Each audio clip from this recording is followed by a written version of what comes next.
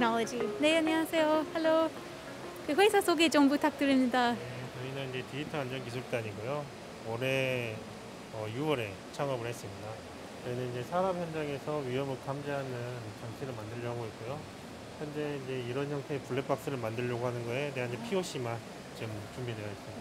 So they're working on developing this black box here that has all sorts of different uses. 네, 그 기술 소개 좀 해주시겠어요?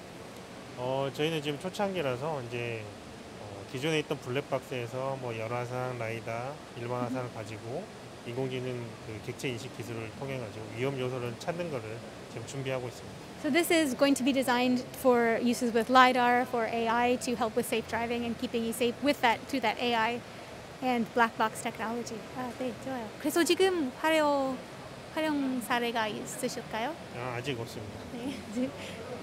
So then it's not being used in any cars right now, but it's still in development, but it's another great innovation that we're seeing here in Gwangju.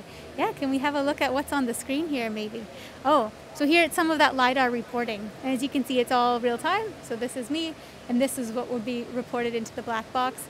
And of course, that helps to keep people safe. More big data, more online, and more automatic real-time reporting. 네, 좋아요. 네.